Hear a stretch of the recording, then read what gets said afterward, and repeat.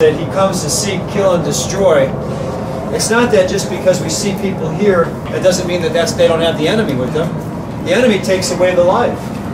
The enemy puts in front of us the alcohol, the drugs, the pornography, and the gambling, which makes it look like it's fun, which makes it look like it's entertaining and releasing, especially for us when we suffer from depression.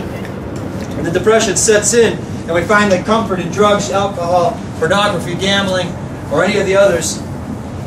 And if we find out that it's just a lie, because he's killing us, we're not actually living, but we're just truly just existing. And that's what Jesus means in John chapter 10 when he says that the enemy comes to kill, seek, and destroy. He's wiping out our lives.